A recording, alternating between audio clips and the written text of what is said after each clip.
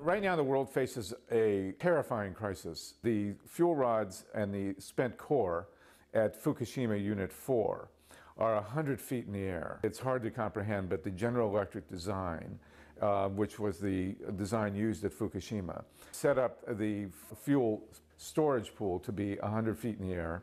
And as a result of the accident, the residual rods from this unit are in a very, very precarious position. Now, we know that the earthquake did tremendous damage to Fukushima Units 1, 2, 3, and 4. Thankfully, Units 5 and 6 were higher up and were not as badly harmed. We have had explosions at Units 1, 2, and 3, and the cores from Units 1, 2, and 3 are in the ground somewhere. We don't know exactly where they are. The utility company, TEPCO, and the Japanese government have been pouring water onto the site, hoping to keep these cores cool. Unfortunately, we have had steam emissions at the site, which indicates there's still at least some heat coming from one or more of these cores. The problem right now is Unit 4. Just prior to the earthquake, Tokyo Electric Power Company removed the core from Unit 4 to do routine maintenance and refueling. And they put that very, very hot core into the fuel pool 100 feet in the air. When the earthquake came, it significantly damaged the building at Unit 4. It may have damaged the fuel pool. It may have damaged some of the fuel. And for the last year and a half, since March 11th, 2011, this fuel core with some 1,300 or more fuel rods in it, it weighs 400 tons, and it contains as much radiation as would be necessary to deliver 13,000 times as much radioactive fallout as was released at Hiroshima. Now, the problem is that this core, these fuel rods, have to come to the ground somehow.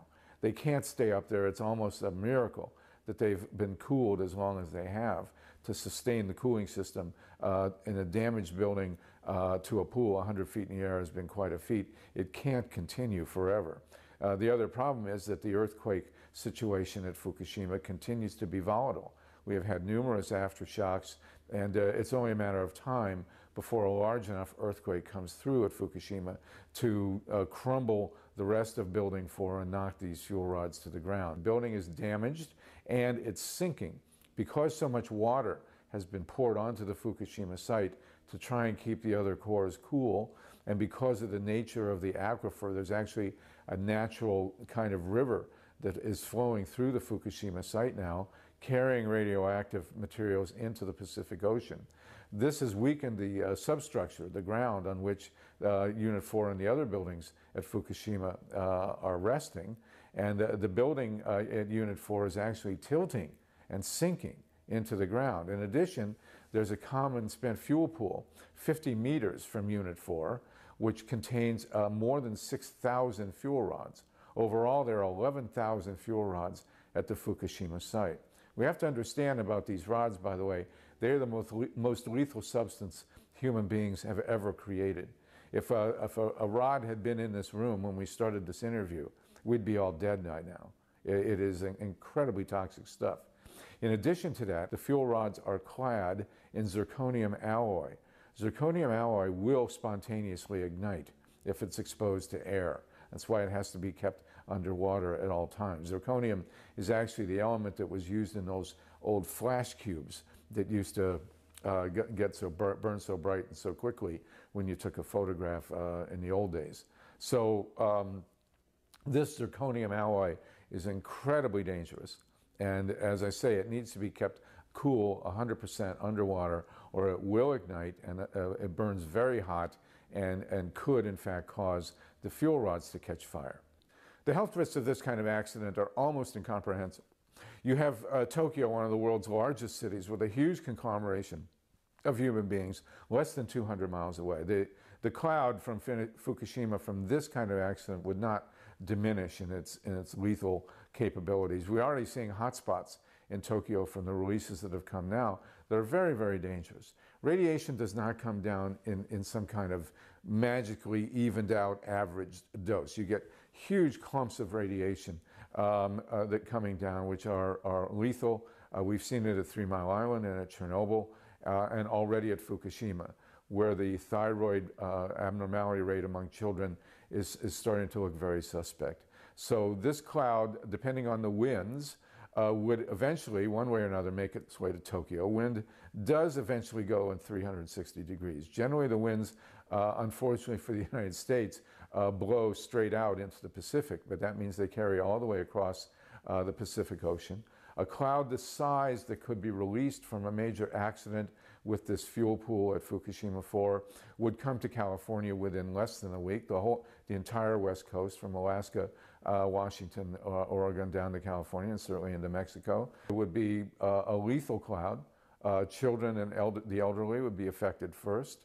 It would go all the way across the United States. It would contaminate our food, our milk, our water, and recircle the globe a number of times. The initial cloud from Chernobyl was very clearly detected going across the United States within 10 days and came back again within the month. And so we would see the permanent contamination very quickly of the northern hemisphere. And you have to understand, a cloud 13,000, 15,000 times as potent as the one that was released at Hiroshima is a lethal dose to many millions of people. So the implications of a fuel pool at Fukushima that loses its water in the air, or where the rods deteriorate to the point where they can catch fire, or that falls to the ground with an earthquake or the crumbling of the building, or that's mishandled by TEPCO or whoever else is doing it, trying to bring it to the ground. These are all situations that can result in a radiation release that would impact many, many millions of people, not just in Japan, not just in the United States, but all over the world. The removal of these fuel rods is probably going to put the world in the most precarious position that it's been since the time that the U.S. and USSR were, facing each other down at Cuba and elsewhere with nuclear missiles. The amounts of radiation we're talking about here are lethal on a global scale. So what we're looking at now with the potential drop down of this fuel core, these 1,300 plus 400 tons of fuel rods in the suspended fuel pool at Unit 4, is a catastrophic accident.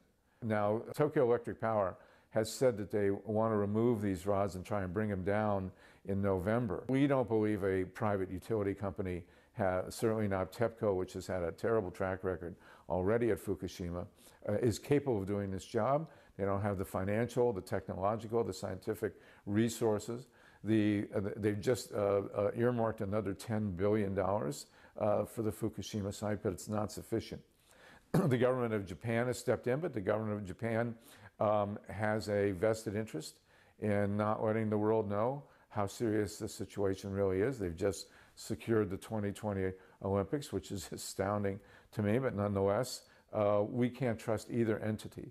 We are petitioning at nukefree.org a request that the United Nations and the American government step in, and that all the world's scientific, engineering, and economic resources be focused on bringing these rods down to the ground. It's hard to comprehend that such a specific, pinpointed situation could have such a potentially huge effect on the entire human race. But that's the situation now at Fukushima.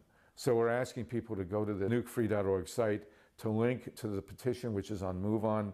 We've already had some 50,000 people sign it, and another parallel petition, another 25,000 signatures at Roots Action. We will present these petitions to the United Nations sometime in October or early November. And you know, the survival of the human race is really at stake here, and we hope that people will focus on this. We want 24/7 coverage of this. When they move in to move these fuel rods, we want it live televised so that the whole world can be watching. It's the only hope we have that there's a real transparency at Fukushima.